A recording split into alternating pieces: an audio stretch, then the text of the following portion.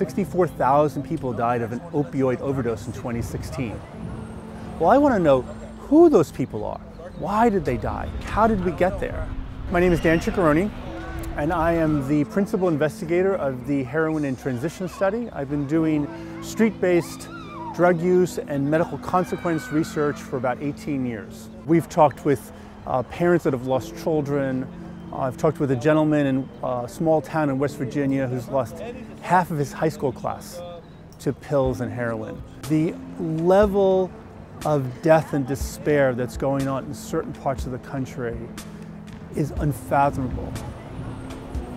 I have a crackerjack team from around the country of ethnographers, and we go to cities like Baltimore and Philadelphia.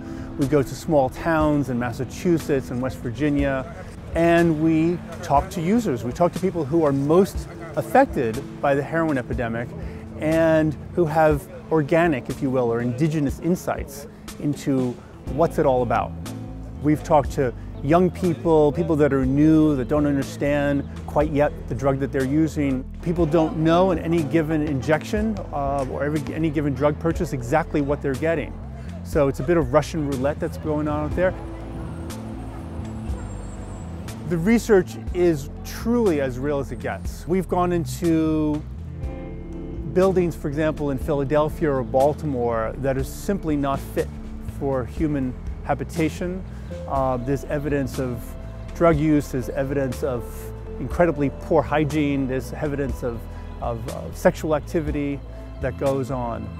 The reason why we go to these abandoned buildings, to these natural settings where people aggregate to do their drugs, is because, one, we're trying to keep it real, but also because we actually want to see the intimate use of the drugs. We want to watch from drug preparation through the making of the solution, to bringing it up into the syringe, to injecting it. We want to document the entire thing to look for micro practices that might be risky. To understand those risk factors might then translate into epidemiological research or translate into a public health intervention. I'm showing my interest in them as a real person going through their day, and they just naturally open up and tell us stuff. And that stuff we hope to turn into papers, turn into tweets, turn into news feeds, turn into political action and policy changes that will change the opioid crisis as we see it.